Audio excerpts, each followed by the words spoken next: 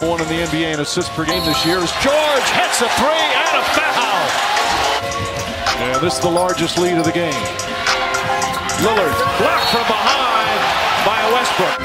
You can almost say they've been mucking up the whole game the way they played so physical basketball from the opening tip. Counted, foul. Westbrook banks it home and a chance.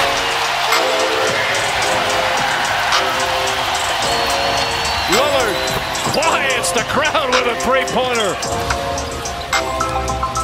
Just not being able to finish those plays like he once did. Lillard again nails the three-pointer. That forced the timeout. Lillard, 4-3. And now he's made his lead at the end of the first. Adams will trap. Oh, he went away from the pick. Nice move. Great pass. Aminu from the corner. Yes! For Portland. 8 for 20 for Oak City. And Lillard, long range three is good. Damian Lillard. 5. He was 0 for 7 in the second half of game 4. Lillard hangs. Scores with the left hand.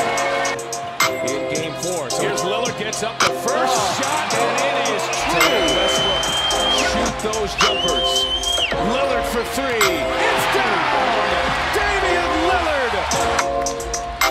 Here comes Damian Lillard on the take, spins it out the window, and we are tied again. Crowd rising to the feet. George will defend Lillard.